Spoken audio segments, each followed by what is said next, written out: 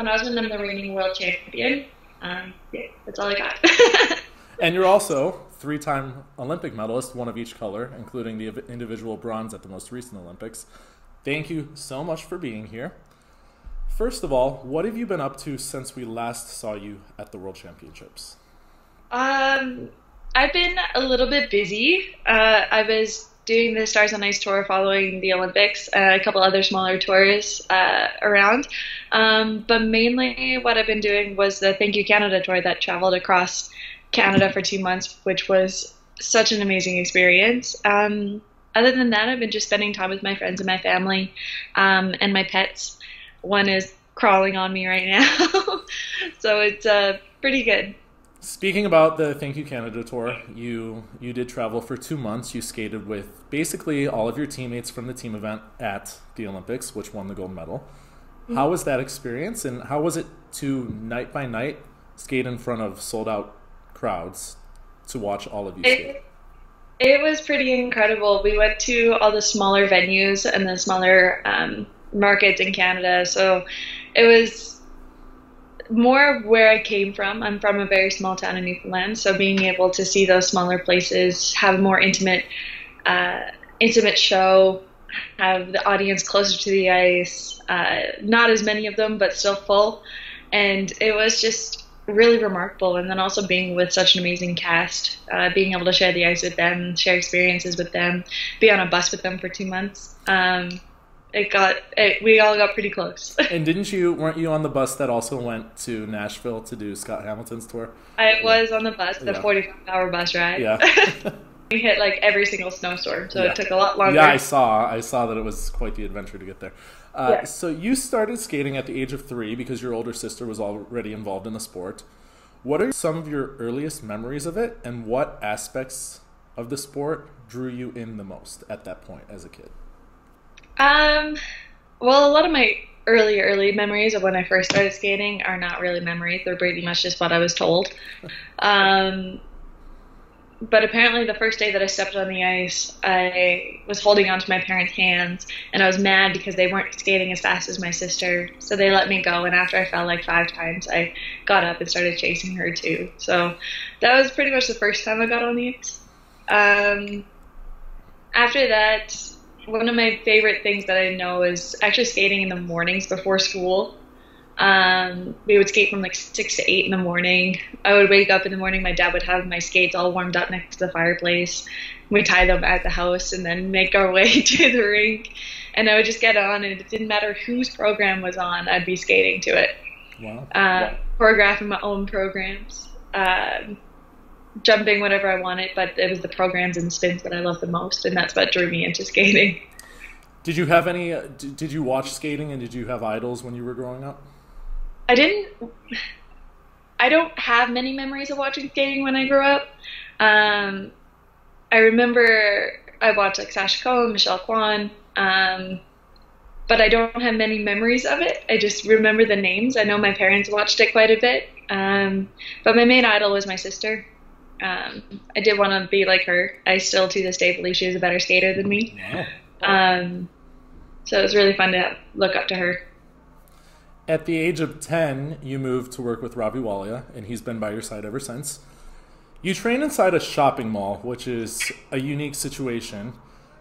Do you think that helped you develop into a stronger performer, since there's always people around. There's always people that you don't know. It's not the same faces every single day. There's people that might stop and watch you.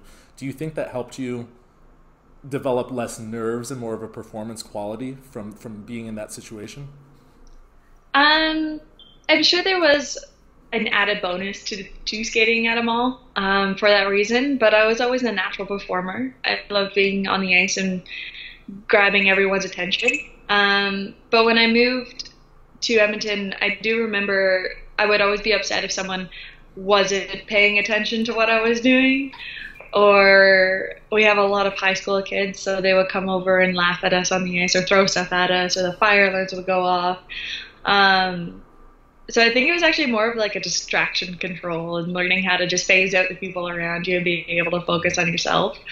But definitely, there's many times that I would like crave for people to be clapping when I finished my program. And they'd be looking at their phones or something. You'd be like, Yeah. what am I doing? Yeah. You said Ravi has the opposite personality of you. He's calm and strict while you're more bubbly and outgoing. What else can you tell us about his coaching methods that you think made it just click from the beginning? One of the biggest things is that we've always kept it a very skater-coach relationship, and whenever I'm on the ice, that is the only thing that is being talked about is skating and how to make it better and how to enjoy my personal life by still being focused on skating. So that was one of the biggest things, but then also he was always really good at making sure that I had enough to work on the ice. I'm really good at being told what to do, but not really good at creating my own ideas. So it was really good to have that for Ravi. He always had a plan. He always knew exactly what to do. He could usually tell how I was feeling some day before I could even tell, and he would know how to balance that. And over the last couple of years, I've definitely learned that he is willing to learn from many other people, learn different training techniques. Well, I know when Patrick Chen came to work with us last year, he developed so many different training techniques for that and different ideas and incorporated it into my own training. You said this before, but I've also read in a few places, you were not a big fan of the jumps initially. You really just wanted to perform, and you wanted to, like you said, make your own programs to other skaters' music. Did he teach you to get the huge jumps, or were you always fearless with them? I don't know if fearless is the right word, but my jumps were always naturally big. Jose Picard got me to land majority of my doubles when I was living in Montreal, and even at that point, my jumps were pretty big to begin with. But when I moved to Edmonton, Ravi took the height of the jumps and tried to make them more technically controlled. So it was a mixture of my height and his technique. But when it came to triples, I was not naturally a triple jumper. I didn't have the quick twitch that people need to get around. I had the height but couldn't get around on 3 rotations, which made 0 sense. So Ravi was really good at teaching me how to get that quickness. But his biggest strength is definitely technique and how to make the most consistent. You've worked with Lance Vipon for about the same amount of time as Ravi, actually probably the same amount of time. He's choreographed, I think, all of your short programs throughout your career and several free skates. Mm-hmm. Speak a little bit about him and his strengths. Lance is just so much fun. I have been working with him since I was 10 years old, so we're really good at when we're choreographing a program to have a good collaboration between his ideas mixed with my own personality. So he choreographs the main parts, the main steps, the main arms, but then he kind of just leaves it to me to get my own take on it. So he leaves it a little bit where it's not fully finished at first, and I can add in my own things, and then he comes back and freshens everything up and makes everything look so much better. But I think one of his biggest strengths is his storytelling. I'm really character driven, and when I have a strong character and I know what that character is, I'm able to portray that a lot more. So Lance is really good at creating that story for me, whether it's the actual story of the program or a fake story that just gives me that exact personality that I need. We're really good at coming up with that. I know right now you're not focusing on competitions, but when you were, give us an example of what a typical training day would be like. So normally my training days were very much the same. I would train 5 days a week, about 3 hours a day. Besides Wednesdays we decided as a recovery day, so it's a 2-hour training day instead. But I would often just wake up in the morning, go to the gym, get my workout done with my trainer or my ballet instructor, depending on the day. And then I would head to the rink, and for the 3 hours of training that I skated, 1 hour would be dedicated to long program, another would be dedicated to short, and the third would be dedicated to choreography, spins, stroking, pretty much everything. but in the sessions that were designated to certain things, I would always have a set plan, whether it was a cardio day where I'd be doing multiple run throughs, or it was a technique day, so I'd be breaking down my jumps and learning making sure every technique is together. And then as it got towards the end of the year, I'll be mixing the cardio and the technique sessions together. And that just made for really long days.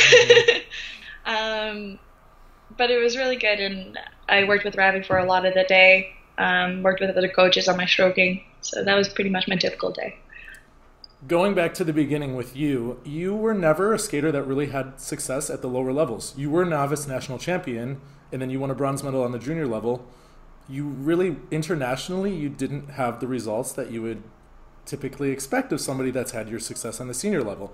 But you did go into the 2012 Nationals as a first-time senior, and you won the short program. What was that like, and did all of the instant national media excite you or make you terrified? Well, going back to the junior days, I really only did two junior Grand Prix.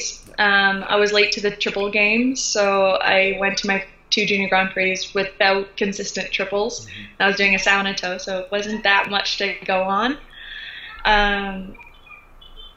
So that led to me only coming 9th or 10th at my junior competitions. But then heading into the senior year, I was injured at the beginning of that year. So I missed the junior Grand Prix circuit, but that gave me time to focus on learning new things. And that's somehow when all my triples clicked in. I learned how to do a triple-triple for the first time. I learned how to do a triple Lutz. I didn't compete with it that year until Junior Worlds. But it was really exciting when I got to go to Nationals and I got that attention. I think that's when I started getting more excited about skating again, is that once I hit senior, that was what I was hoping for my entire career. So it was really exciting. The next season, you got assigned to Nebelhorn Trophy to start the year, and you won that. Then you go to Skate Canada as basically their host pick, and you win that as well, beating out, at the time, reigning world bronze medalist Akiko Suzuki, and I know you really, really look up to her. You name her as one of your favorite skaters. You were not assigned, though, to a second Grand Prix, and therefore did not make the Grand Prix final. And I remember NHK Trophy in Japan, there was a spot available, and you were not named to it. They would not fill it. Yeah. So what was that like, though? Was that super disappointing? Did you expect to be in the Grand Prix final before Skate Canada happened? Like, was that a goal that you had in mind, or was Skate Canada more of a shock to you? To be completely honest, when I hit senior, I had no idea what a Grand Prix was, really. I only just learned what a Senior B was when I was at Nebelhorn Trophy. I knew I was going to Skate Canada, but I didn't know how the points made sense. I honestly had no clue. I knew that year my goal was to go to Nebelhorn, Skate Canada, and then I was going to go to the Skate Canada Challenge. After Skate Canada, I was only aiming to not be last, and being first was a complete shock to me. Wow. It was so exciting. I don't even know. That was so long ago, actually. Yeah. But it was only when I got home that people were like, if you have a second Grand Prix, you have a chance for the final. I still had no idea what that meant.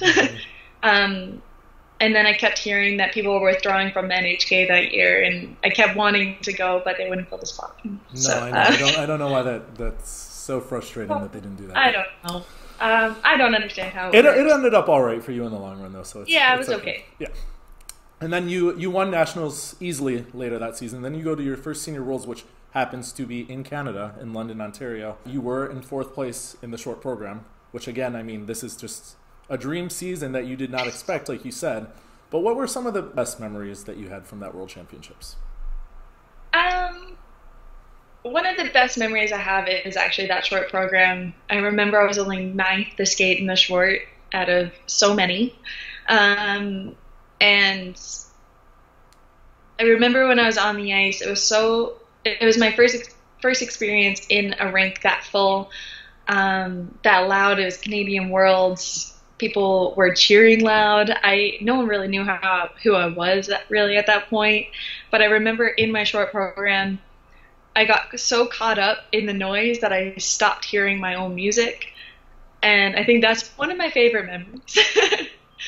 And I just remember I left the rink after I skated, went back to the hotel, took a nap, took off all my makeup and my competition hair, went and had lunch. And when I came back to the rink, the last skater was just skating, and they're like, "You're still in third."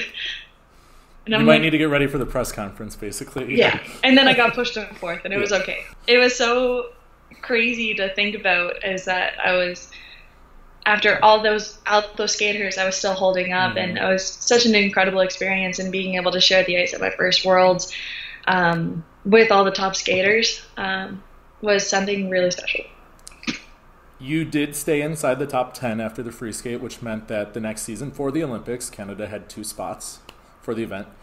But we saw in the beginning of the 2014 season, we saw the injuries start to creep in that you had to deal with for the next several seasons. Mm-hmm. You withdrew in the middle of your first Grand Prix event with a hamstring injury, and then you didn't compete at all the rest of the fall season. So there was kind of a question mark, I think, going into nationals. What is her condition? You won nationals, but you talked about the pressure that you had not only from everyone else, but on yourself. Talk a little bit about that. Well, going into that season, I was dealing with a couple injuries. I had a stress fracture on my foot, which made me miss the Senior B competitions.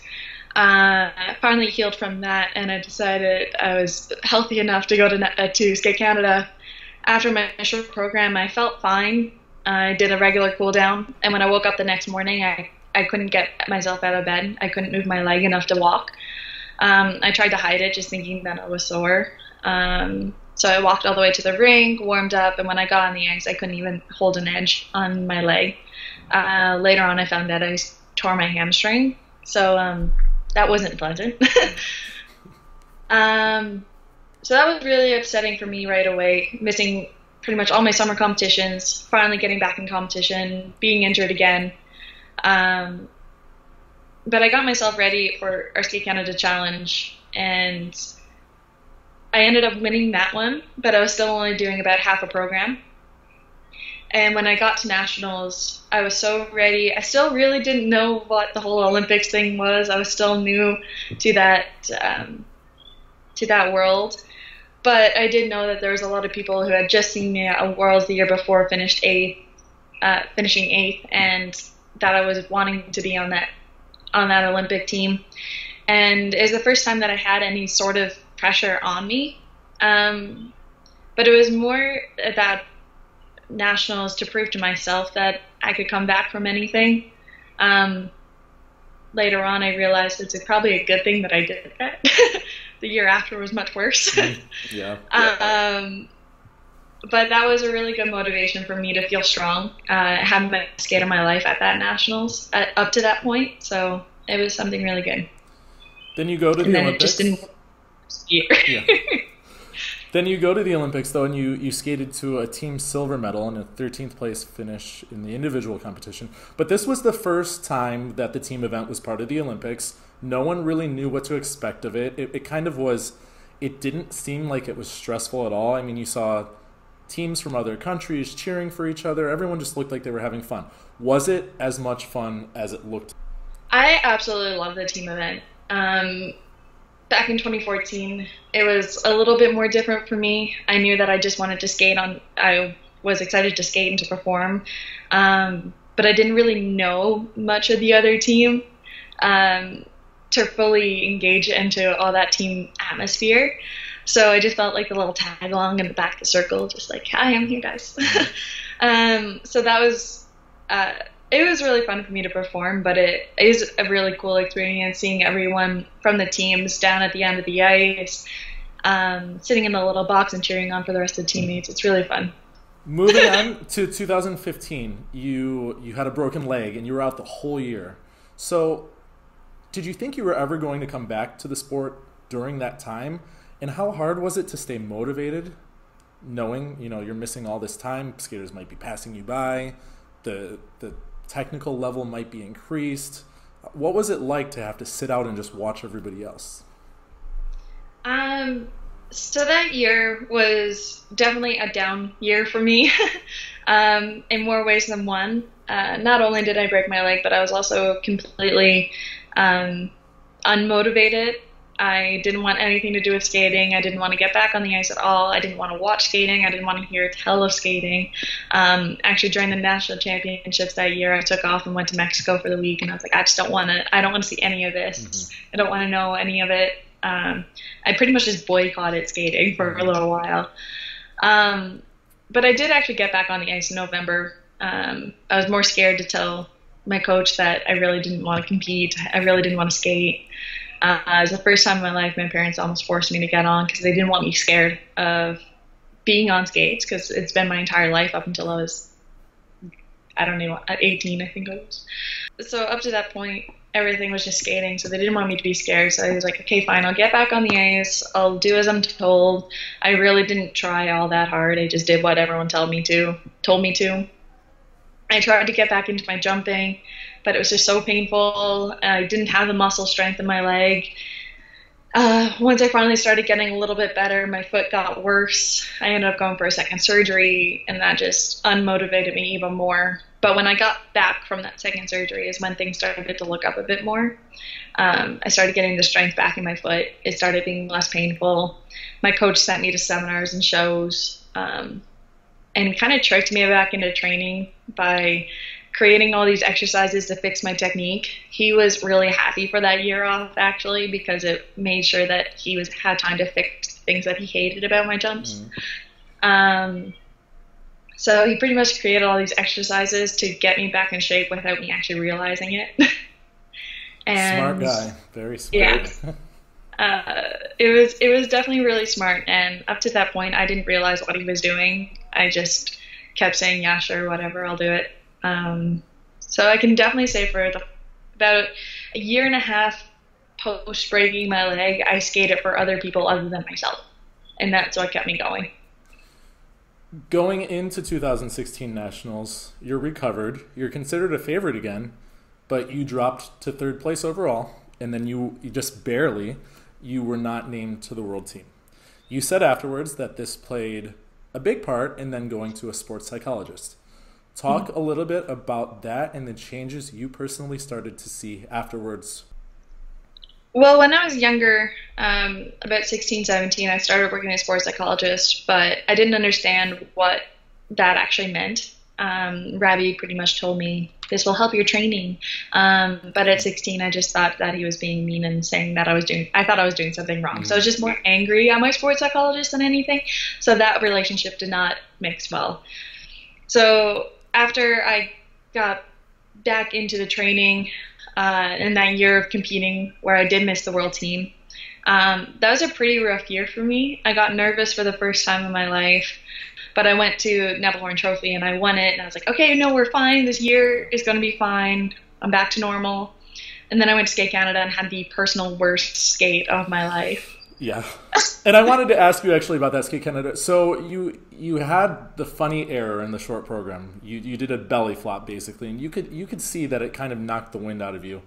Oh, it split flopped. It wasn't just a belly flop. Split flop. Yeah, okay, we'll call it that. So, but do you think that in the free skate, I mean, you fell 4 times. I think you singled pretty much everything else. It was not. I doubled it. Okay, you doubled. Sorry. Falling. But do you think that short program mistake is what caused the problems in the free skate? I think it was a mixture of things, but definitely the short program fall didn't help situations.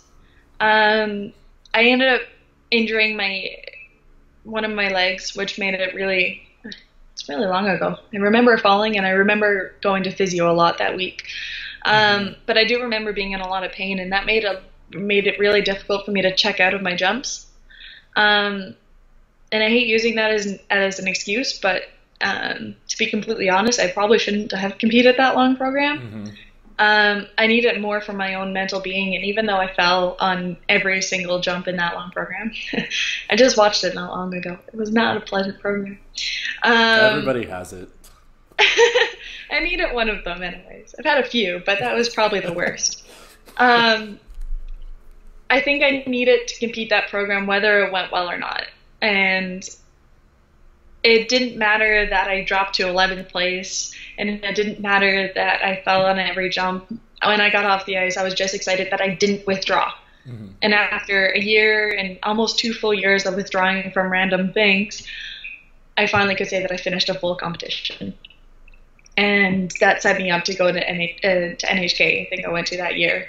And even though it didn't go perfect, it did go better than the one before, and I managed to come 6th. And that's exactly what I needed to help me keep going and go to nationals that year. But it wasn't until I came 3rd that it fully clicked in that I'm like, okay, I need to start refocusing my life and move on and figure out what it is. If I'm going to put myself through all this competition and training, I'm going to do well at these competitions and training.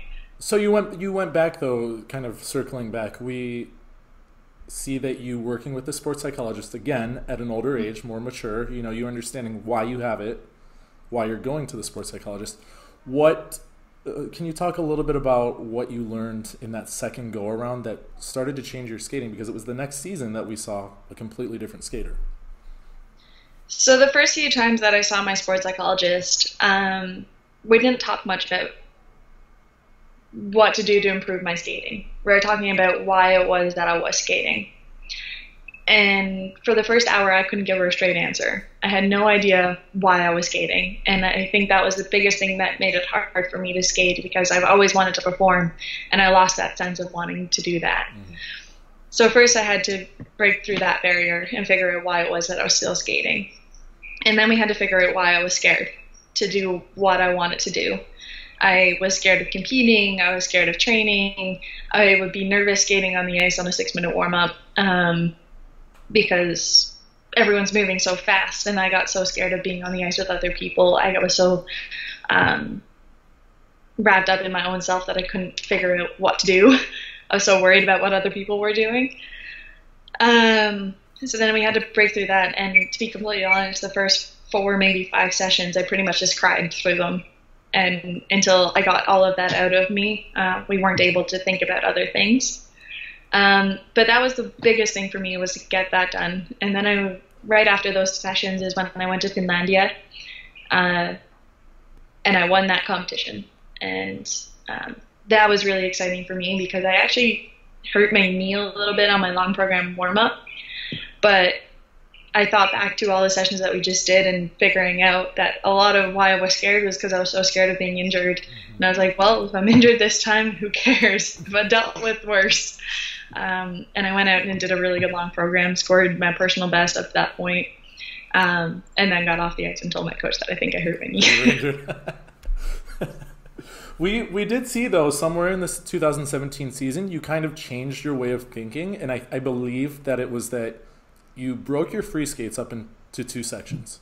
So you had that mm-hmm. first big section that you never had a problem with in your life. Triple, never a problem. Started doing double axel, triple toe, not a problem.